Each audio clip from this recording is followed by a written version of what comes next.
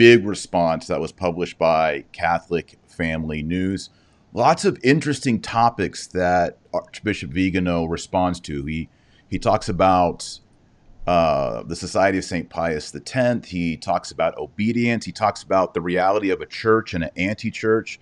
To me, I really enjoyed the part where he talked about the abuse that lay people have suffered under.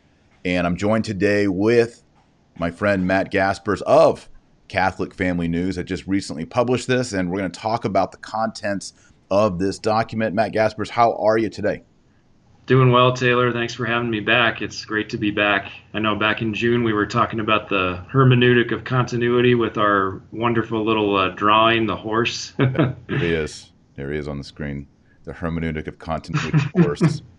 Yeah, it's great to have you back. It's been a while. It's been a few months, and this is a big get for Catholic Family News. So congratulations, Matt Gaspers, thank the you. whole team there, and Mr. Is it pronounced Cox? Is that how you say his name? Yeah, Stephen Cox. Yeah. He's actually employed by LifeSite News, but he writes for us occasionally. Good. Very solid, traditional Catholic man. And the reason why he wrote the article he did, which is what Archbishop Viganò was responding to, the title is called Questions for Viganò. His Excellency is right about Vatican II, but what does he think, excuse me, Catholics should do now? Mm-hmm. And this was published on August 22nd, the Feast of Our Lady's Immaculate Heart. So basically, Mr. Cox and CFN, by extension, we're just hoping for some practical counsel and guidance from His Excellency regarding what the faithful on the ground, and even clergy for that matter, lower clergy, should be doing in the midst of what we're going through. Yeah, awesome. Well, let's pray. Pray our Father, our Pater Noster, and then we'll just jump right into it. I've read through it a couple times. I've highlighted some key areas that I want to discuss. Ask your opinion, Matt. I'll share some of my thoughts as well, because Viganò's been having a steady output of documents. They're always good. They're always great. They are. I love them. And this one especially had some things that he was kind of raw. He really came forward on some controversial issues like Archbishop Lefebvre, etc. So let's begin with our prayer. We'll pray the Pater Noster. Matt, do you want to pray the second half? Sure, will do. All right. Oremus. In nomine Patris et Filii et Spiritus Sancti. Amen. Pater Noster, qui es in celis, sanctificetur nomen tuum. Adveniat regnum tuum. Fiat voluntas tua, sicut in cielo et in terra. Panem nostrum quotidianum da nobis hodie, et dimitte nobis debita nostra, sicut et nos dimittimus debitoribus nostris, et ne nos inducas in tentationem, sed libera nos a malo. Amen. In nomine Patris et Filii et Spiritus Sancti. Amen. St. Pius X. Pray for us. All right. Well, if y'all want to follow along, and I think you probably should, so open up another tab in your computer. And if you're on YouTube, you can just go directly beneath us, and there's the link to the article and the statement by Viganò over at Catholic Family News. I'll also ask our moderators to place it into the live chat. If you're on Facebook or Twitter or Periscope watching from there, welcome. We've been doing this for the last couple of months, and please just search Catholic Family News. It's the most recent article right there at the top. You can click that, and then you can just follow along in the text with us. And I would like to say also, before we get started, YouTube's been biting down on me a little bit, Matt Gaspers. And mainly since I started working with the Catholics for Trump, et cetera. So I've been asking Imagine that, right? Yeah, imagine that. So I've been asking people to also follow me on Periscope. It's an app. It's a video app where I do live videos, and I do some stuff that I don't even put on YouTube over there on Periscope. So it's just another platform, and I greet everybody watching over at Periscope. So you can download that app, and you can get more live videos that I'm doing. It's totally free. But, at this time, Matt Gaspers, we got to diversify our platforms because Big Brother is watching. YouTube may not always be a platform. So, right now I'm triple streaming on. You and I are both on YouTube, Facebook streaming, and Twitter Periscope streaming. Wow. So we're all over. So welcome everybody, and if you're new, please subscribe. Please like the video, and let's get started, Matt. So right. This it came out September 1st. Is that right? That's the date on it? Yep. Yesterday. Yep. And it's a response to Mr. Cox, Stephen Cox. That's how you say his name? Yes. Mm-hmm. Good. And it begins with a question about, Archbishop Viganò has said there's problems with Vatican II. He says we should forget the council.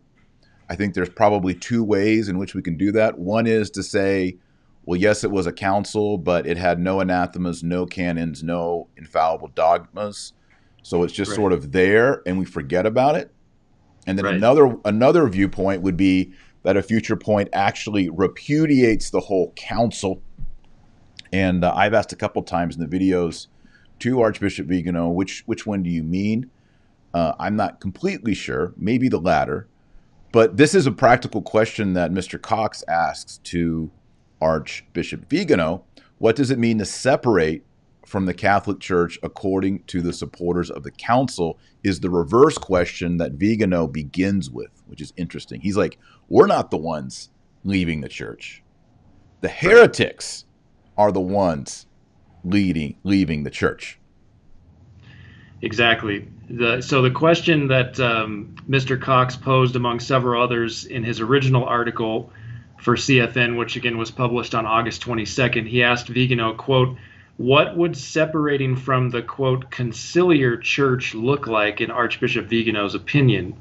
And then Viganò begins his response, as you mentioned, by asking a counter question, what does it mean to separate from the Catholic Church according to the supporters of the council? Because basically the claim by the supporters of the council is that if you don't accept the council whole and entire, every jot and tittle, then you're somehow separating yourself from the Catholic Church, or you're not in their favorite phrase, full communion with the Catholic Church, whatever that means.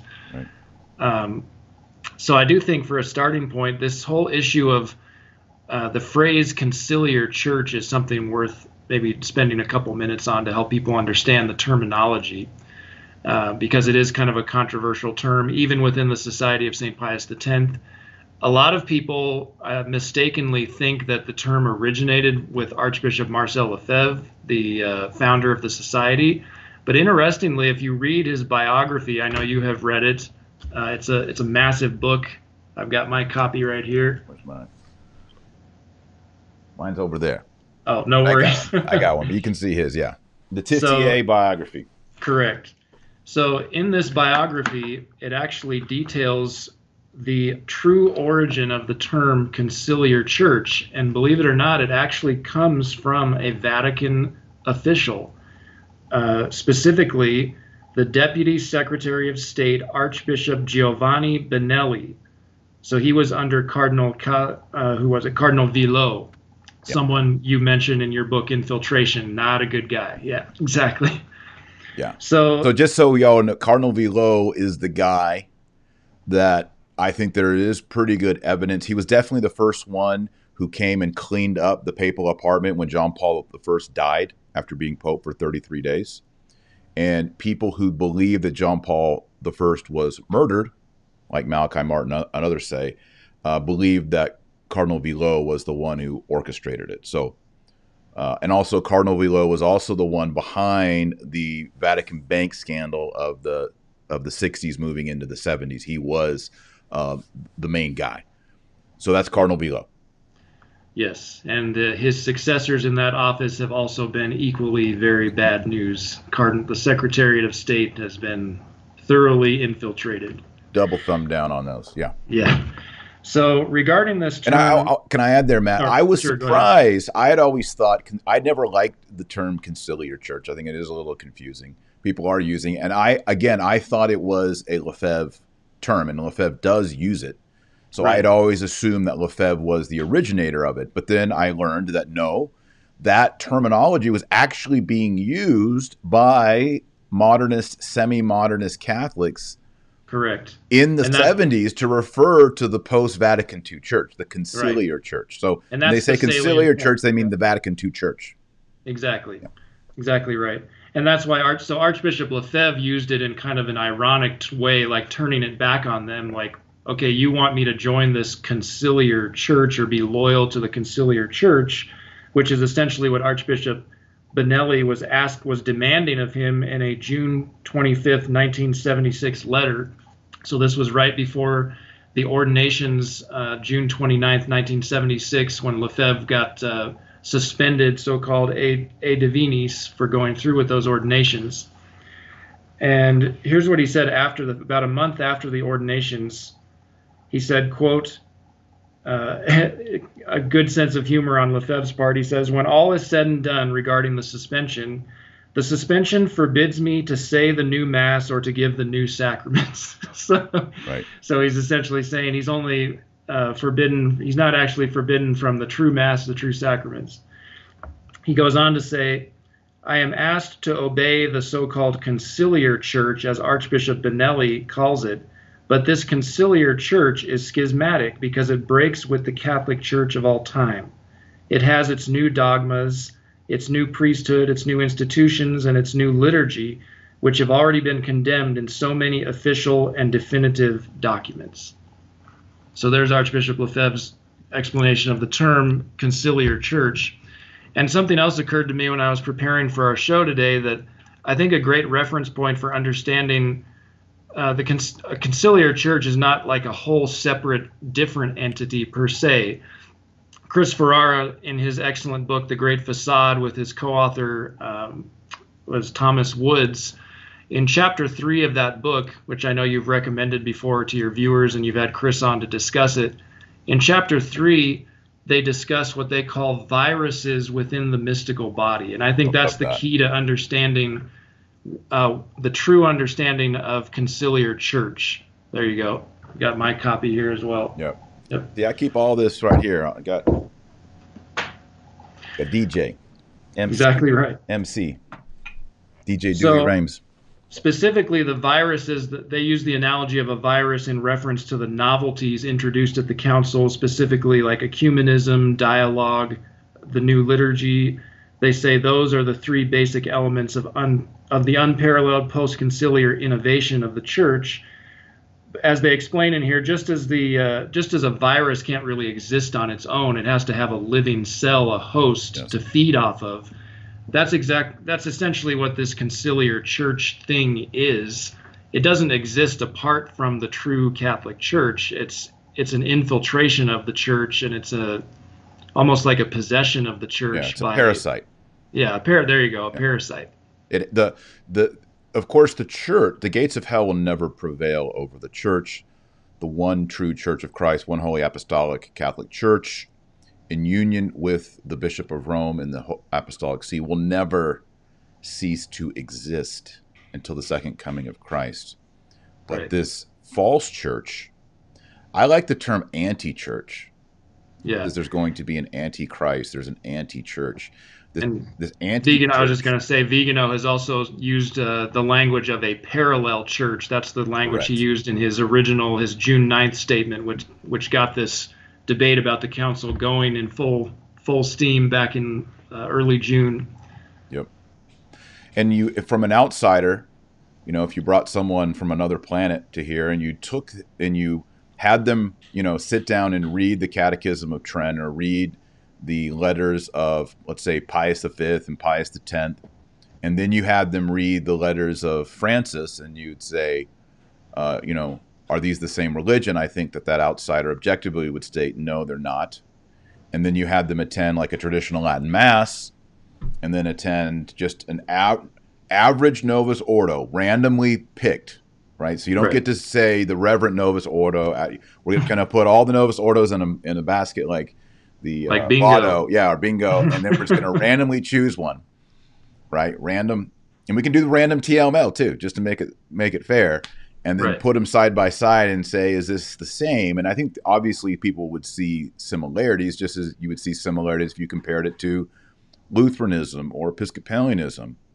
Right. But there is a serious difference, and it kind of goes back to that hermeneutic of continuity picture that we always talk about. Right. Yes, the back half of the horse and the front half of the horse, you put them together, you can say there's a horse there. But there's clearly a distinction, a clear distinction. And in 2020, everybody not only sees it, but they feel it. Yes. So here's how Vigano described it back in early June. He said, it is undeniable that from Vatican II onwards, a parallel church was built, superimposed over and diametrically opposed to the true Church of Christ. So again, like you said, a parasite leeching or latching itself on to the true mystical body of Christ. He says, quote, this parallel church progressively obscured the divine institution founded by our Lord in order to replace it with a spurious entity corresponding to the desired universal religion that was first theorized by Masonry. So it's something that exists as a parasite within the mystical body, but technically speaking, it's not like there literally are two different churches with two different hierarchies. And Archbishop Viganò makes that clear in his new statement in answer to CFN. He describes, quote, a strange, extravagant church coexists like wheat with the tare in the Roman Curia, in dioceses, in parishes. Yes. So there are elements of what he calls in his letter to President Trump, the deep church. There are elements of the deep church throughout the mystical body of Christ around the world. Yeah, so we have deep church, anti-church, conciliar church, parallel church. Are there any other terms that we missed there? They all refer to the same thing. Right. Different ways of making an analogy of what we're talking about here.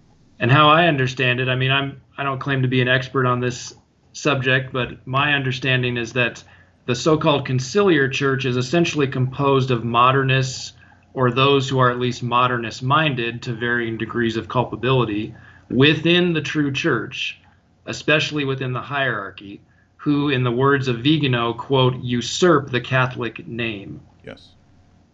And this is what I call infiltration. Yes. You know, the Jesus Christ installed filters, as you have filters on your swimming pool, to get the debris out of your pool, so that your pool is crystal clear and healthy and the kids can swim in it and have fun all summer. But if someone rips those filters or damages those filters or even removes the filters, suddenly your pool gets cloudy and there's algae and all kinds of problems going on there. And that's what we're talking. The church has always had filters to protect the faithful and the hierarchy. And what we saw happening beginning in the 1800s and then into the early 1900s, decades before Vatican II, is the filters were tampered with. And now we have cloudy water in the pool. And there's people like myself and Matt Gaspers and others who are saying, look at the pool's cloudy, the pool's cloudy. And everyone's saying, you're a schismatic, you're a heretic, you're outside the church. I'm like, look, the pool's cloudy, there's something wrong with the filters. Let's work on the filters. Let's get back to the old filters. So our pool's clean again. You're a schismatic. You hate the Pope. You hate the church. You're a Protestant. That's what we hear. Yep. And Viganò addresses that very well in his letter. I was going to see if I could find that quote real quick. He talks about the blame should not be with faithful Catholics. Here, I'm going to find the quote real quick here. Let's see. Is this in today's doc? It is, yeah. So he uses the, here we go. Here's what he says.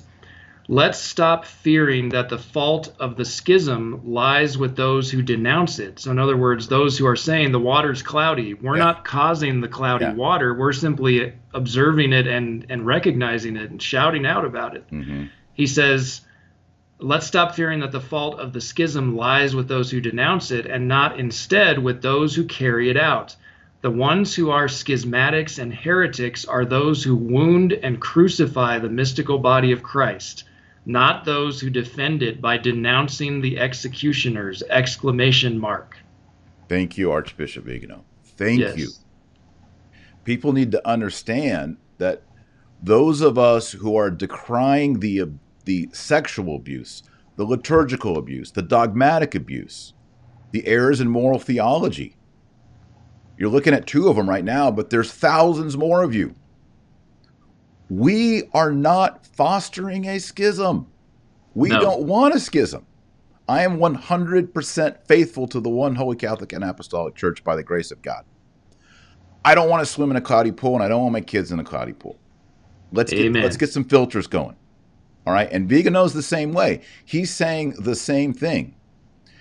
But unfortunately, the modernists are telling everyone else, we're the schismatics. Right. We're the problem. No. You don't get to play that. And I love that Viganò is defending himself and us. Before we move on, I want to define modernist because I often assume that the audience knows the term modernist, but we got to clarify it. All right. Sure. Pope Pius X, he had identified the summary of all heresies called modernism. Modernism does not mean that we're against phones and cars and modern medicine or anything like that. Right. The heresy of modernism. It's all in the ism. All in the ism. The heresy of modernism is the error that the Catholic faith and the Catholic Church and the Catholic liturgy and the moral theology and the dogma must be updated regularly. Right. Or at all. It must be, to use a term, modernized. Right. Always modernized. So they say, well, the way Catholicism was in 1820 doesn't work in 2020. This is what you see liberal Jesuits doing. Well, that was the 1820s Catholicism. Now we have the 2020 Catholicism, or the 1520. Well, now we have the 2020. It's kind of like, a Chevy Corvette. Right. It's kind of the same model, but about every 7 years or so, they put a new body shape on it, new engine, new everything, right? Make it better. This is modernism. Yep. Catholicism must be changed. Now, I said the other day, the reason I'm a Catholic is because the Catholic dogma and the morals never, let me say it 3 times, never, never, never change. What was wrong in 33 AD is wrong in 2020, every jot and tittle. And the dogma that Jesus gave the 12 apostles on AD 33, when he ascended into heaven on Thursday, Ascension Thursday, all the dogmas that they believed and held are still true 100% in 2020. There is no change. That's right. It's true that we do develop a vocabulary like transubstantiation, consubstantial, Trinity, etc., but it doesn't change or modernize or update the dogma. So, correct. If you're a modernist, you interpret all of Catholicism for 2,000 years in light of today, this Pope, and the most recent council, Vatican II. So you only understand Trent or Nicaea through the goggles of Vatican II. That's a modernist. A traditionalist like Matt Gaspers and myself, we interpret today, 2020, in light of the 2,000 years before us. See, tradition gets the privilege, not today. Today is held suspect. The tradition before us gets the privilege and gets the final veto. Did I get that right, Matt? Absolutely. I was just going to add a document that I highly recommend all viewers read because it really sums up what modernism is and what needs to be rejected, is the Oath Against Modernism by Pope St. Pius X, which is available online. I'm looking at it right now on papalencyclicals.net. And he says, quote, this is what the person who, the cleric or the religious or anybody who's going to have a position in the church publicly takes this oath. Part of it, they say, is, quote, I sincerely hold that the doctrine of faith was handed down to us from the apostles through the Orthodox fathers, the right teaching fathers of the church, in exactly the same meaning and always in the same purport or the same sense. That's the crucial part. Yep. Then he goes on to say, therefore, I entirely reject the heretical misrepresentation that dogmas evolve and change from one meaning to another, different from the one which the church had held previously. So that's the crucial point. Absolutely. And you don't know this about me, Matt Gaspers, I have taken the official Pius X oath against modernism at the altar of a Catholic church during a traditional Latin Mass. I've made that oath, and that's why I'm a warrior against modernism, because I have made that oath, and I believe I received graces from the altar of Christ to fight against modernism, the summary of all heresies. Right. Because essentially, in this same quote from the Oath Against Modernism, before we move on, St. Pius X sums up what modernism thinks of the faith. They think of it as a, quote, philosophical figment or a product of a human conscience that has gradually been developed by human effort and will continue to develop indefinitely. That's modernism in a nutshell. Which is naturalism, yeah. Yeah, exactly. So that's just saying what we think about God is just sort of the bubbling up of our minds and our consciousness with the transcendent. And since man is always developing over time, civilization is developing, therefore our consciousness and thinking of God is always developing. So let's update it. The old liturgy, that doesn't speak to the man of 1965, Matt Gaspers. We got to make a new liturgy. Yep. And now they're talking, Matt, about doing a new Novus Ordo, the Novus Novus Ordo. Yep. And, of course, the Amazonian Rite, whatever that's going to be. Bunch of pacha, idols, and demons in that. Yep. You want demons? That's how you get demons. Bring idols into the house of God, and you will have a haunted house. It won't be a church anymore. It'll be a haunted house. Mm-hmm. All right, let's get into this. I want to go over some of these quotes here and get your take on them. Sure. Matt Gaspers. The first one is towards the beginning of the letter, where he states that instead, what needs to be clarified is the position of those who, declaring themselves Catholic, embrace the heterodox doctrines that have spread over these decades, with the awareness that these represent a rupture with the preceding magisterium. In this case, it is licit to doubt their real adherence to the Catholic Church, in which, however, they hold official roles that confer authority on them. It is an illicitly exercised authority if its purpose is to force the faithful to accept the revolution imposed since the council. So here he's talking about false shepherds. Yep. And also the danger of giving false obedience. That's the virtue involved here, is the moral virtue of obedience. And as St. Thomas mentions, I'm sure you're familiar in the Summa, you can, with all the moral virtues, you can have an error of excess or an error of defect.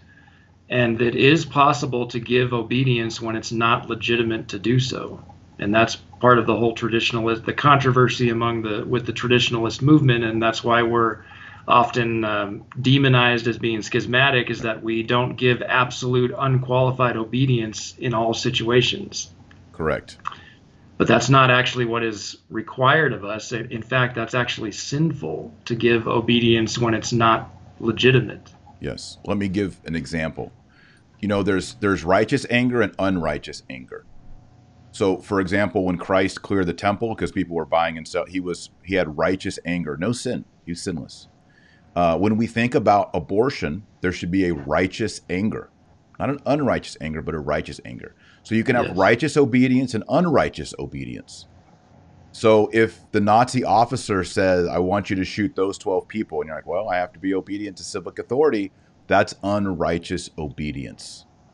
If the cardinal, your cardinal said to you, put the crucifix on the ground and trample it, you can't say, well, I got to obey the bishop. That's Catholicism.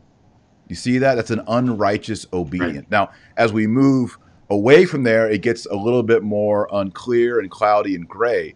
But there is the principle in Catholicism that we don't have to obey an unrighteous command. Or even one, I would say, if it's contrary to reason and the common good, it's not necessarily evil per se, I'm not so sure. You know, like if your bishop said, I want all the men in the diocese, every time they come to Mass, they have to wear a pink ribbon on their head to show that they're in favor of breast cancer research or something stupid like that. Right. I don't think we would be obliged under obedience to our bishop to all wear pink ribbons on top of our heads. Right, Matt? Sure. Yeah, absolutely. It's contrary to reason, contrary to the common good. And once we understand this, see, this is something that's very misunderstood in the traditional movement, and it divides the traditional movement. Because you have people who are following and expressing a truly Catholic principle. You obey the Pope, you obey the magisterium, and you obey the bishop. Yes. But there is an exception there that you mentioned Thomas Aquinas talks about. If it's sinful, contrary to reason, contrary to the common good, you do not obey it. And also if it's contrary to the faith. That's the really important point in our context, which I think Archbishop Viganò is emphasizing, that if it's contrary to the faith, if it's going to damage your faith, he gets into that a little bit in discussing, going to masses in which there is sacrilege and horrible abuses, that we are not obliged to participate in that. Yes. He says, instead, what needs to be clarified is the position of those who, declaring themselves Catholic, oh, sorry, I already read that part. The next part is, it is evident that it is not the traditional faithful, that is true Catholics, in the words of St. Pius X, that must abandon the church, in which they have full right to remain, and from which it would be unfortunate to separate, but rather the modernists who usurp the Catholic name precisely because it is only the bureaucratic element that permits them not to be considered on par with any other heretical sect. So I think here James Martin, S.J., and Joe Biden, they use the name Catholic, even though they do not carry the faith and the morality of the Catholic faith in the church.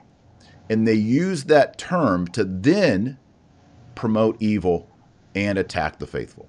This is the problem. Right, and I think the proof of that would be if you asked James Martin to take the oath against modernism, I don't think he would do it, because that's not what he believes. Yep. I don't think Joe Biden would take it either. I mean, maybe, I don't know what he believes or what he's capable of understanding at this point, but I don't think that's what they hold. No. He says, but just as it is not possible to claim citizenship in a homeland in which one does not know its language, law, faith, and tradition, so it is impossible that those who do not share the faith, morals, liturgy, and discipline of the Catholic Church can arrogate to themselves the right to remain within her, even to ascend the levels of the hierarchy. So just because you say, I'm an American, it doesn't mean you're American unless you actually are one. Just because you say you're a Catholic, Joe Biden, doesn't mean you are one. Right. Absolutely right.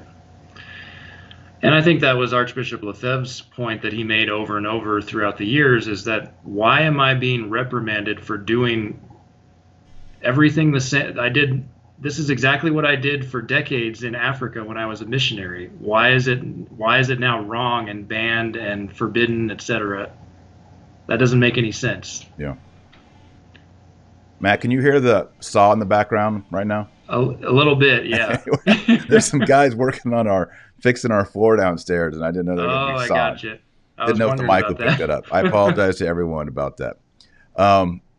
He also talks about the motu proprio summorum pontificum, that reaffirmed that the faithful and the priests have an inalienable right. He uses inalienable right here.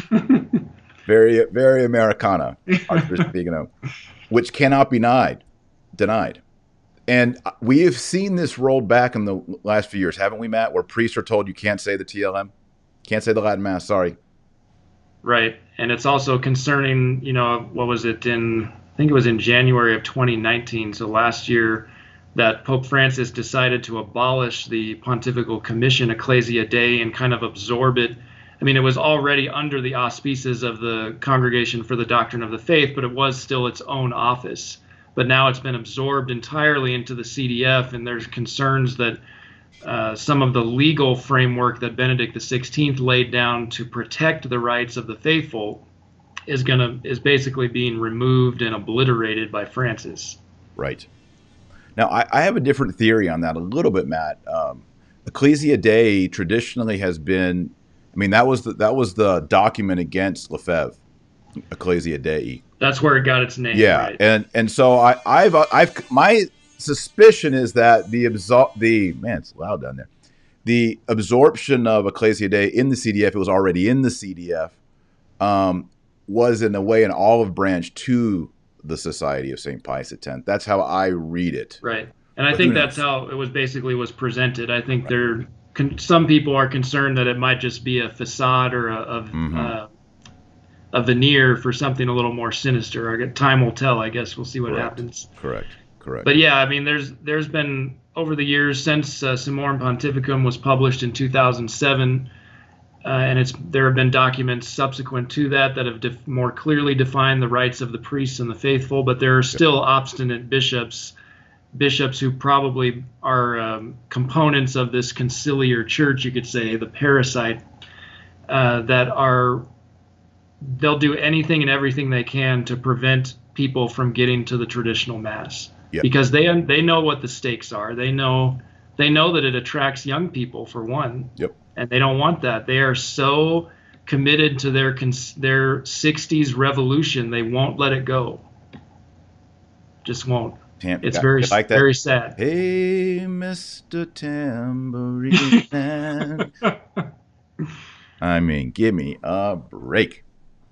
Yeah, they put the TLM tradition. When we say TLM, we mean traditional Latin Mass. I've been saying TLM so much, Matt. People I saw on Twitter thought my middle initial was L. Oh, I'm like, no, I'm not talking about TM. That's talking funny. about traditional Latin Mass. TLM. They'll put them. Traditional Latin Masses are notoriously hidden in the hood, in the ghetto.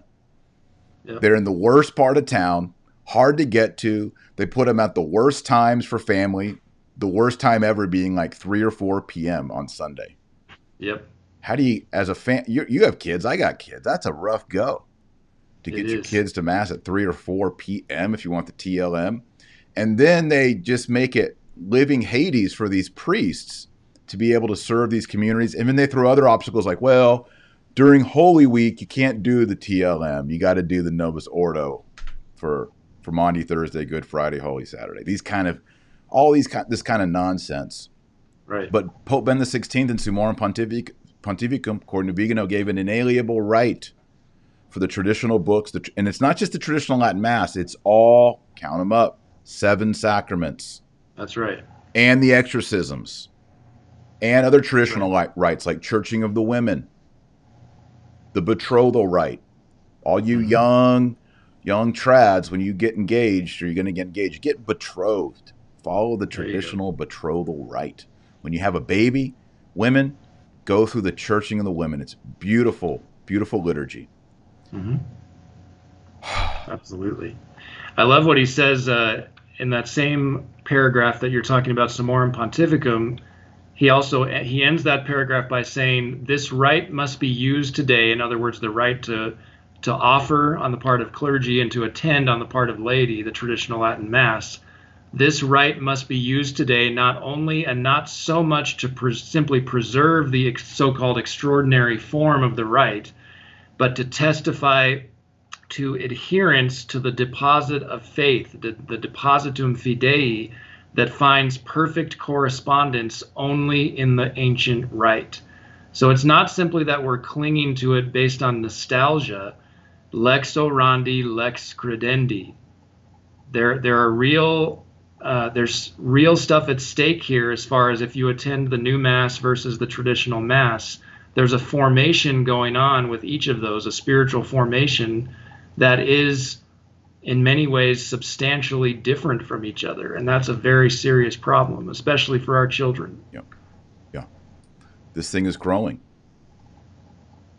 They don't want it to grow. It was, it's kind of originally like, some old folks are going to want that old Latin Mass.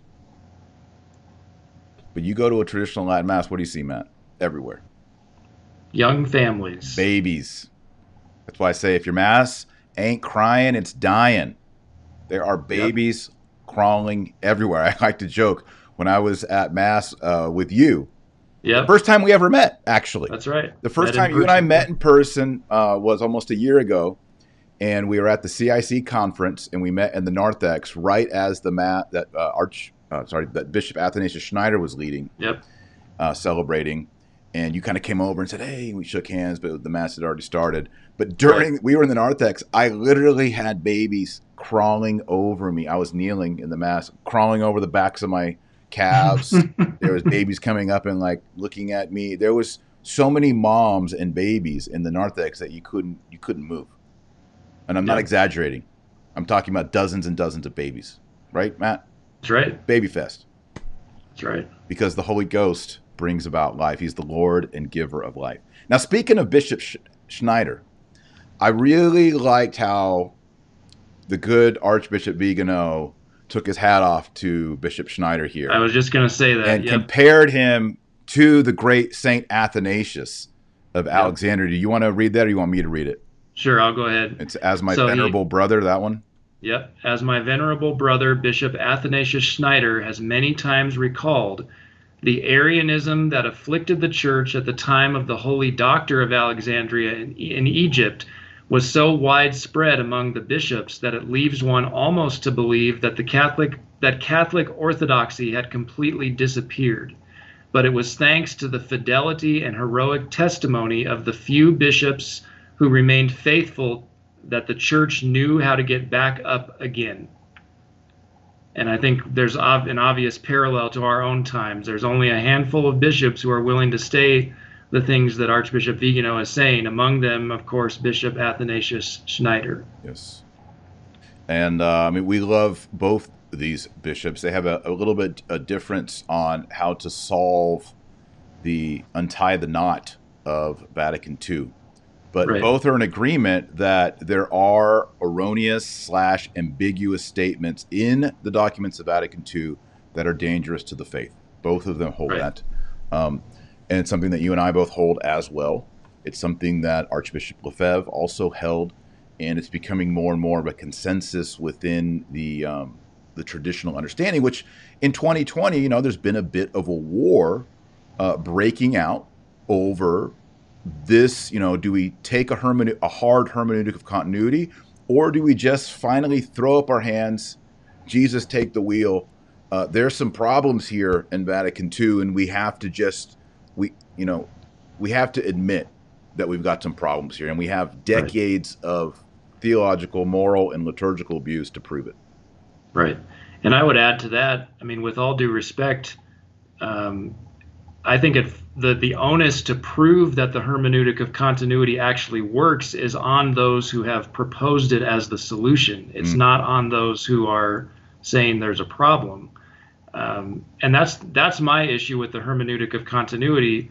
In 2011, there was an excellent, very respectful petition submitted to Benedict XVI, signed by, among others, Professor Roberto de Mattei, and also a renowned Roman theologian named Monsignor Brunero Gherardini, who has since gone to his eternal reward, basically asking, if you say that that a hermeneutic of continuity is the answer, please demonstrate it in practical terms. Show us the continuity between X, Y, and Z and the tradition of the church. And if you can't do that, you have to be honest about that and admit it. Yeah. And unfortunately, that petition was never answered. And I think that speaks volumes that it was never answered. The hermeneutic of continuity is simply it's asserted as a bare assertion, but it's not actually demonstrated. And that's the problem. Yeah. Yeah. So often we heard, up and even till recently, we need to create the hermeneutic of continuity. We've had since 1965. Right. Exactly. We need to create it. It's like, well, we need to endeavor. We need to work on this. It's like, I've tried it. Go back and listen to my old podcast from 2000. I've been podcasting since 2013. Go listen to my stuff from 2013, 14, 15, 16. You can hear me doing it. You can hear me trying to make the things fit. And I would say things like this, Matt. Well, when you read this, it makes you think this, but that can't be right. So we must rather understand it if we understand these terms in this way, right? Or if we understand this Latin word in this way, we can mold it into an orthodox sense. For example, Lumen Gentium saying that the Muslims adore God nobiscum with us. Right. That takes some tangling. I know how to try to make it fit. I know how to try. I've done it in public. Right. But at a certain point, when you see Francis issuing the Abu Dhabi document and then creating the Abrahamic shrine of Jews, Muslims, and Catholics all going to worship together, you realize that that they adore the God Nobiscum. You realize Francis really wanted to be Nobiscum, really wanted to be with us. And Francis himself says that his human fraternity document doesn't depart 1 millimeter. That's the word he used on the plane ride home to Rome after that, after he signed the document. It doesn't depart 1 millimeter from the Second Vatican Council. Right. So is he wrong or is he right? Yeah. His hermeneutic is saying that he is not 1 millimeter off. Correct. So if that's what you want, if you want to sit down and say Sunday's Mass was beautiful when Father offered the Mass to Muhammad's God, Allah, if you're comfortable talking like that, I'm not. Mm-mm. And I don't think Catholics for 2,000 years would be comfortable saying that. But, I thought it was nice that he gave a shout out here to Bishop Athanasius Schneider, compared him in a way, to Athanasius, and then compared our problems now, where we have what seems to be a majority of bishops sympathetic to modernism or semi-modernism. I've been using the word semi-modernist more lately, just as there's Arianism. They denied that Christ was God. And then there were semi-Arians who were like, well, I don't really know if I want to accept Nicaea, the Nicene Creed, but Jesus is sort of divine. And they were all, floating back and forth over the boundaries of orthodoxy and heresy. Ultimately, of course, you can't do that. That's heretical. But we see that happening in our day too, where people will say, well, I like the old Mass, or yeah, I think the Bible's inerrant and infallible, but I don't know about this book, or maybe Christ didn't really multiply the loaves. Maybe that was just people sharing and caring. The miracle. Which Pope Francis has said publicly, by the way. Yeah, I know. Didn't want to mention that, but yeah. Okay, so now he turns in the letter to, and this is the juicy part that everybody just showed up today because they want us to talk about SSPX, Society of St. Pius X, Lefebvre. Let's get the SSPX wars flaming again. Let's get on Twitter and attack, call people schismatic and outside the church, as has happened to both of us, by people who I don't know if they're earnest. He says, the hidden and often silent work has been carried out by the Society of the St. Pius X, which deserves recognition for not having allowed the flame of tradition to be extinguished at a moment in which celebrating the ancient Mass was considered subversive and a reason for excommunication. Its priests have been a healthy thorn in the side for a hierarchy that has seen in them an unacceptable point of comparison for the faithful, a constant reproach for the betrayal committed against the people of God, an inadmissible alternative to the new conciliar path. Mic drop. Boom. Boom.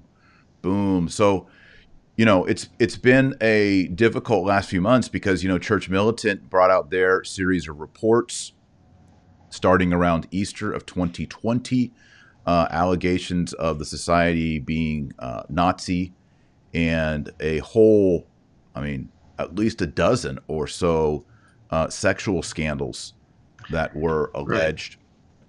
Right. And the difficult thing I think we're still trying to sift through is that there are some of the cases they discuss act like historical cases that are documented. Yep. They've been settled in court, but there are also new basically speculation and a lot of hearsay.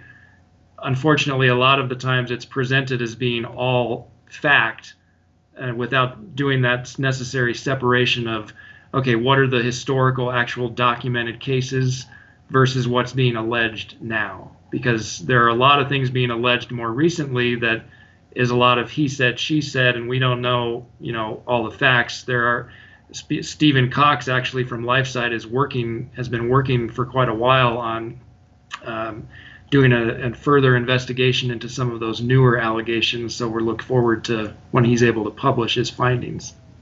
Yeah, and I think we should be patient. Church Militant had months and months to create their case, and there should be months and also a response on the other side. It seems that there is most certainly most certainly abuse that has happened, sexual, grave, disgusting, horrible, satanic abuse that has happened at the hands of priests of the Society of St. Pius X. They have had priests who have left the priesthood. They have had priests who have done violent and evil things. Right. And no one should make an excuse for that. I have said, Absolutely I don't care not. if a priest has behind his name, if he has the letters FSSP, SJ, OP, Order of Preachers, OFM, Friars, Institute of Christ the King. I don't care what letters are behind his name, SSPX. If that priest molested kids, Jesus Christ already told us what to do with him. You get a big millstone, you Yep. tie it around his neck, and you throw him in the ocean. I didn't make that up. That's what Christ, the second person of the Trinity, said. Zero tolerance for sexual abuse in any group, any diocese, anywhere. I don't care if you're a pope, cardinal, archbishop, trad, not trad, whatever. If you use your authority, your spiritual authority as father, pater, and molest children, vulnerable adults, seminarians, whatever, I think you deserve the millstone in the ocean. Absolutely. Right away. But And that I being think it's said, also there's naive. a lot of cases that I think there needs to be some more investigation, some answers, some questions, and all that. And I'm comfortable waiting for the moment. I know that certain people want us to jump out and get our pitchforks and our torches and start burning down the town.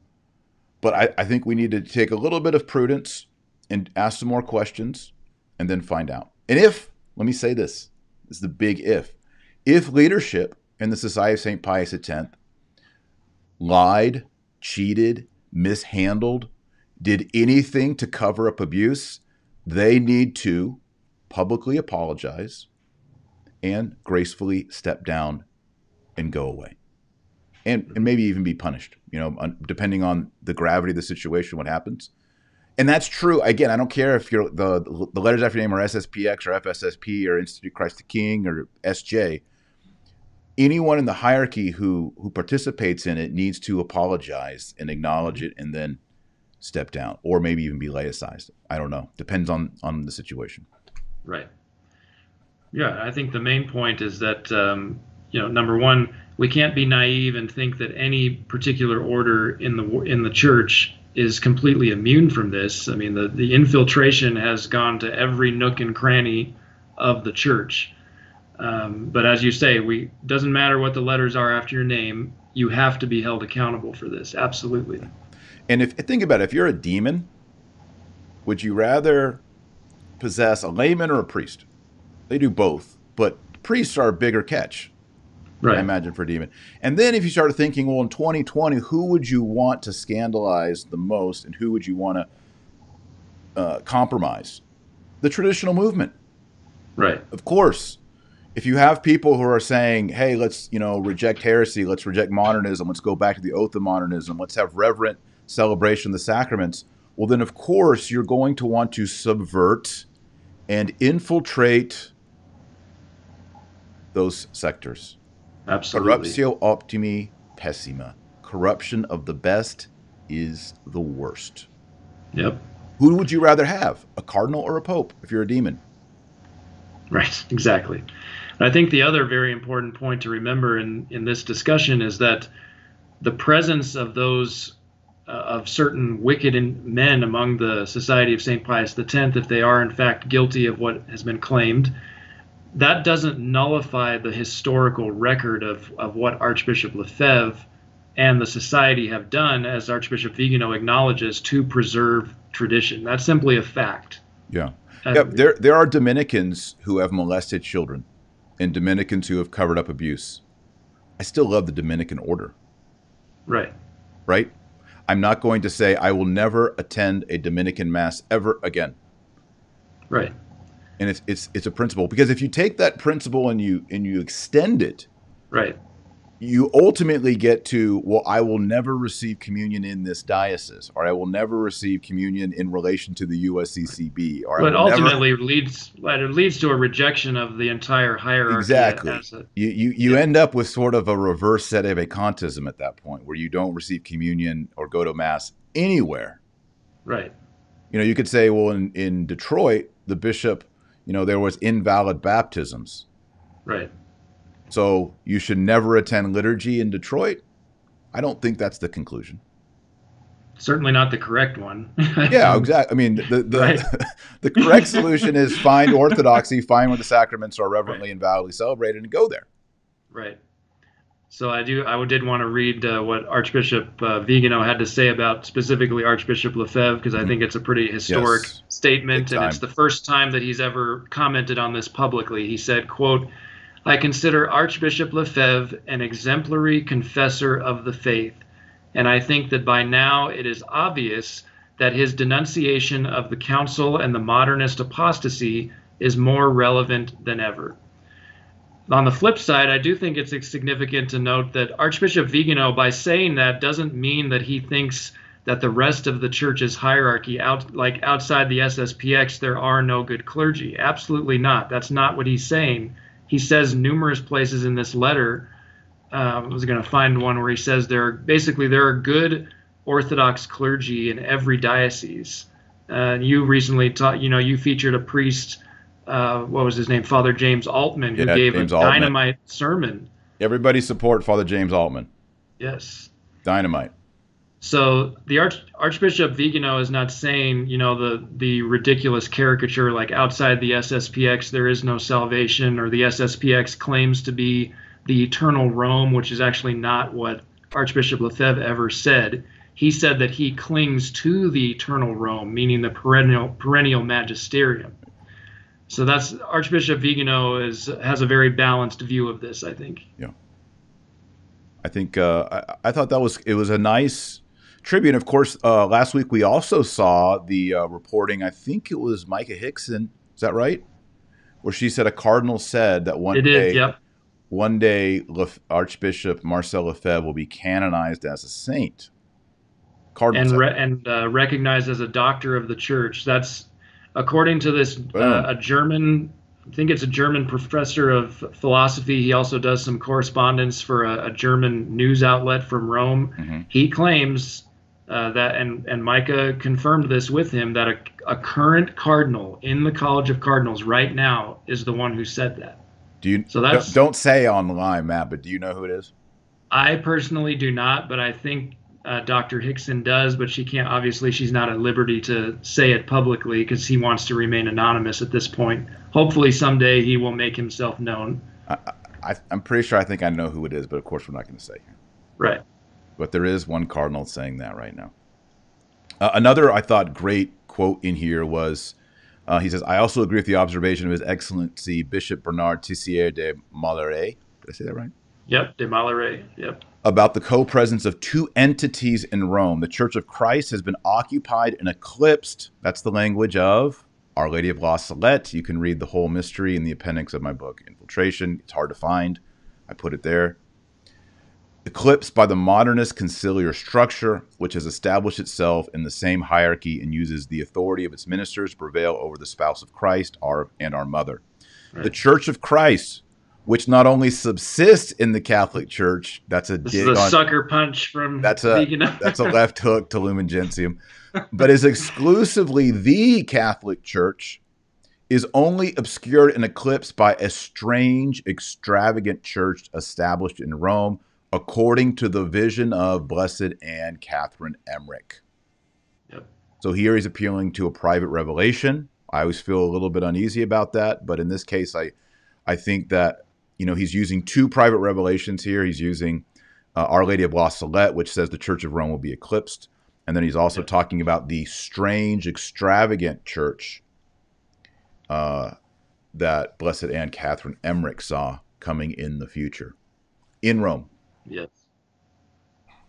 Oh, and here's the statement. It's actually in this same paragraph further down where he talks about good clergy in all the dioceses. He says, quote, There are many laity who are raising their voice. Others will necessarily follow, please God, together with good priests, certainly present in every diocese. So very clearly saying it's not, Right. there are good clergy everywhere. And he goes on to say, this awakening of the church militant, I would dare to call it almost a resurrection, is necessary, urgent, and inevitable. No son tolerates his mother being outraged by the servants, or his father being tyrannized by the administrators of his goods.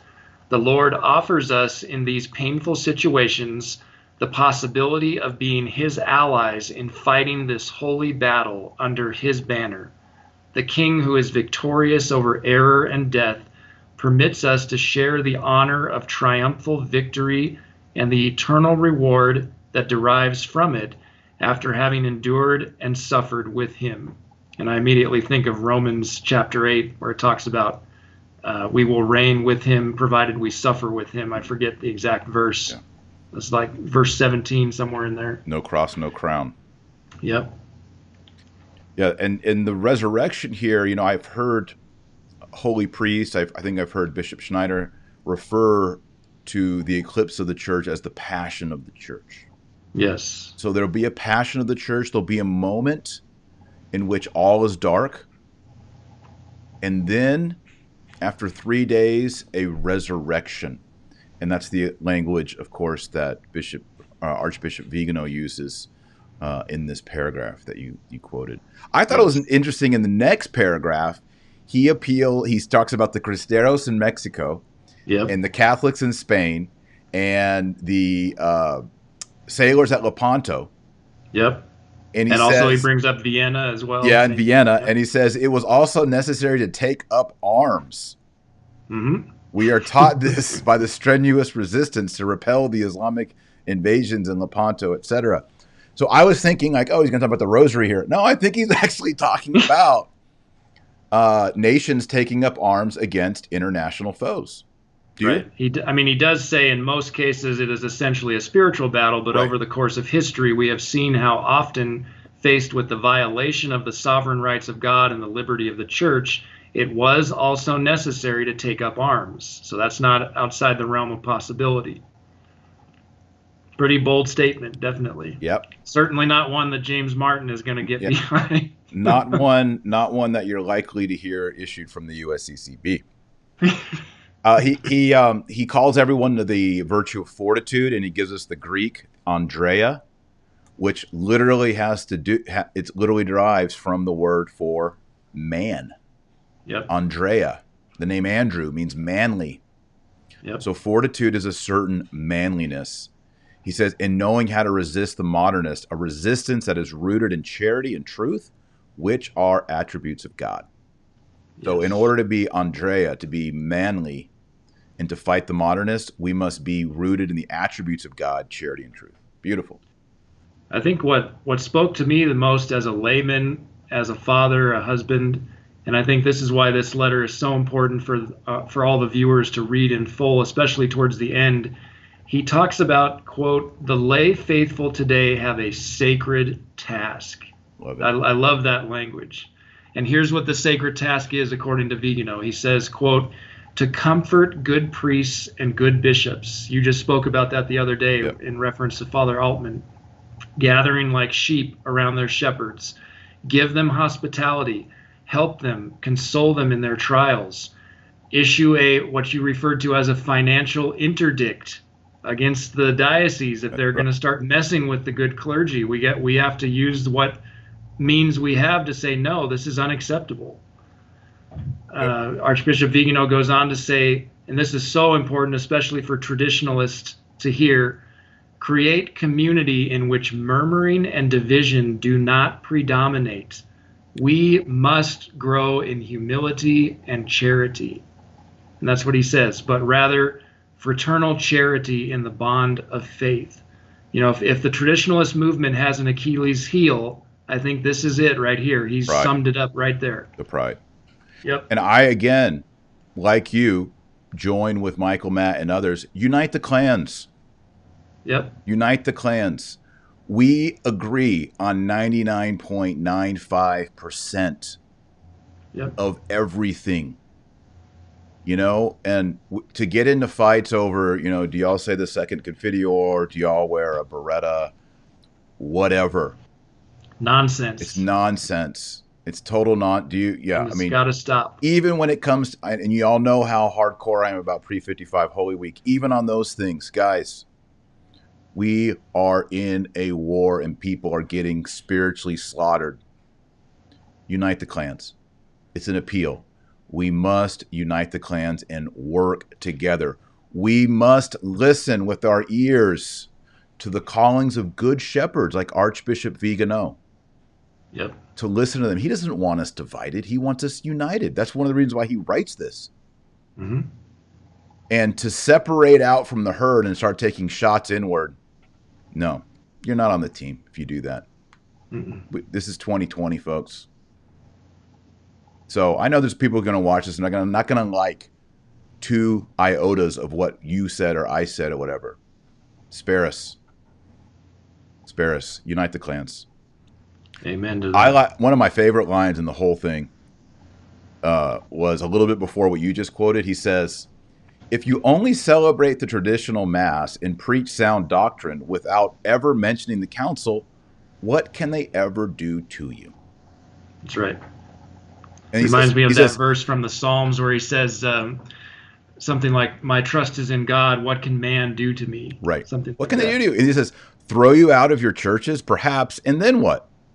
No one can ever prevent you from renewing the holy sacrifice, even if it is on a makeshift altar in a cellar or in an attic, as the refractory priests did during the French Revolution, or as it happens still today in China. And if they try to distance you, resist. Canon law serves to guarantee the government of the church in the pursuit of its primary purposes, which, by the way, is the salvation of souls. Jinx. Not to demolish it. You owe me a Coke. Okay. Let's stop fearing that the fault of the schism lies with those who denounce it. Hey, the pool's cloudy, and not instead with those who carry it out. The ones who are schismatics and heretics are those who wound and crucify the mystical body of Christ, not those who defend it by denouncing the executioners. Yep. That's right. That's it, man. So yes, there you could create so many awesome images with quotes. This is such a quotable all document. you guys don't make nasty memes. Make respectful, dignified memes. And you guys out there, these young millennials that make memes, you guys have so much material in this. So go to Catholic Family News and pull out some of these quotes, because there's some great ones in here. The memes next week on Twitter and Facebook are going to be awesome. And he ends by saying, the cure for rebellion is, what would you think he would say here, folks? He says, obedience. The cure for rebellion is obedience. Rightly understood obedience. The cure for heresy is faithfulness to the teaching of tradition. Tradition! And then the very last line is just, it's a kill shot. Thank you, Archbishop Viganò. Archbishop Viganò, we thank you. He says, let's not forget that if it is the duty of the laity to obey their pastors, it is even a more grave duty of the pastors to obey God, usque ad effusionem sanguinis, even unto the pouring out of blood. Carlo Maria Viganò, Archbishop. That's it. That's it, my friends. So be of good cheer. The gospel. If you want a real apostolic exhortation, this document is it. Yeah. This document is a real exhortation from a successor of the apostles to live the faith authentically. Mm-hmm. And it fires me up. Yep. I'm fired up. So thank you, Archbishop Viganò. We love you. We pray for you. Homework for everyone. Giving you your homework that you don't have to do because I have no authority, but I like to give homework. I'm a professor by trade. Your homework is to pray at least one decade for His Excellency Archbishop Viganò. Can you do that out there in the comments, in your live feed? Can y'all pray 1 decade for the protection and spiritual blessing and charisms for Archbishop Viganò? I know he would appreciate it, and we should all do it. So you going to do it, Matt? You going to do a decade for Viganò? Absolutely. Awesome. Absolutely. Awesome. All right, well, let's just remind people, Matt Gaspers here at Catholic Family News. It's a great newspaper. It's a print newspaper. Print newspapers are cool. All you young people who've never seen one. Catholic Family News is a cool newspaper, and they featured online this breaking, I guess it's exclusive, right? Exclusive response from Viganò. Currently is. We have I know we've had at least one request for a reprint, so it'll probably hopefully be circulating around on different sites as well. Awesome. But we were honored to be the first one to publish it. Perfect. Good job on that, guys. Very good job. Thank you very much. Everybody go to Catholic Family News, check out the site, and sign up for the newspaper. Yes, we also do a weekly news roundup as well on our YouTube channel. Check that out as well. We try to do a kind of a summary of the week's big news stories in the church, and also in secular news. Like last week, we covered a lot of the Republican National Convention because it was just so amazing. It was awesome. Careful, yes. YouTube will squeeze you if you do that. That's right. If you say the word TRUM, fill in the rest with your mind, YouTube gonna get you, choke you out. That's what happens on YouTube. Well, that's a good reminder for me to say, hey, everybody, YouTube is not sharing my videos or helping me out. They're suppressing it. So, hey, hit a thumbs up. Tell YouTube you like it anyway. And then share this video because they're not sharing it. So go on right below the video. There's a share button. If you're on Twitter, just retweet it. But if you're on YouTube, share and then share it on Facebook. That seems to be the best way to do it. Lots of people on Facebook. So if you share it, then they'll see this on Facebook, this video. They'll click on it. They'll watch it. And there you go. You just had someone watch a Viganò video. And then if you're new, if you're on YouTube, hit the subscribe button and hit the bell. If you're on Facebook, just like the page. If you're on Twitter, follow me on Twitter. Follow me on Periscope. Whatever you like to do, however you get your info, do it that way. So, shall we pray? Sounds good. Let's do the Great discussion. Ave Maria and Gloria Patri. You want to do second half, Matt Gaspers? Will do, yeah. All right, oremus. In nomine Patris et Filii et Spiritus Sancti. Amen. Ave Maria, gratia plena Dominus tecum, benedicta tu in mulieribus, et benedictus fructus ventris tui, Iesus. Sancta Maria, Mater Dei, ora pro nobis peccatoribus, nunc et in hora mortis nostrae. Amen. Gloria Patri, et Filio, et Spiritui Sancto. Sicut erat in principio, et nunc et semper, et in saecula saeculorum. Amen. Almighty God, we pray for Archbishop Viganò, and we ask that you would rain down blessings, graces, charisms upon him and upon his apostolic ministry and upon everyone watching, that you would please bless us in your mercy and draw us all closer to the Sacred Heart of Jesus. We pray in his name. Amen. In nomine Patris et Filii et Spiritus Sancti. Amen. Amen. All right, everybody. Thanks for watching. And make sure that you are praying the rosary every single day. If you don't pray the rosary, guess what, Matt Gaspers? You're not on the team. Got to pray the rosary every day. It is the weapon against all heresies. What is modernism? The synthesis of all heresies. It's all the heresies mixed up into a pot. So how do we beat that? The weapon against all heresies, the rosary. That's why Pius X wanted everybody praying the rosary all the time. Leo XIII. Pray the rosary every day. You're not on the team. And your homework is one of those decades goes to Archbishop Viganò. All right, everybody. Yes. Thanks so much. Thanks to Matt Gaspers. Thanks for being on, Matt.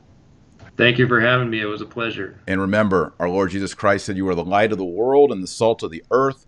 So go out there and be salty. Till next time, God bless and Godspeed.